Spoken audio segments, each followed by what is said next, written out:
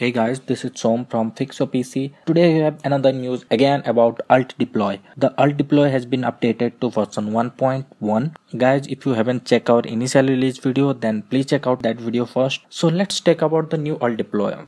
Now it has a new sleek icon and it is now supporting macOS Mojave 10.14.6. The another thing is let's check out the multiple Apple ID support feature. The initial release version they had only one option saying Apple ID, and now they have two options. One is add Apple ID, another is manage Apple IDs. In add Apple ID you can add the Apple IDs like you are doing in 1.0.0 version. Just use your username and password. Now there is another option called manage your Apple IDs.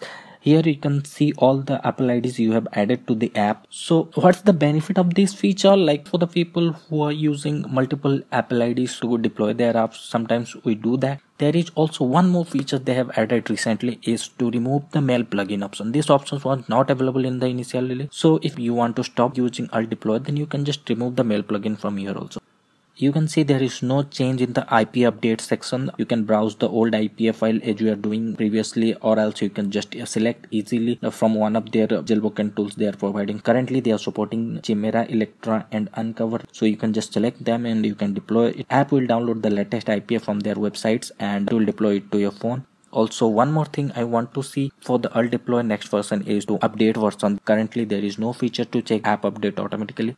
So thanks for watching this video guys. Like this video, comment and share with your friends. Have a good day.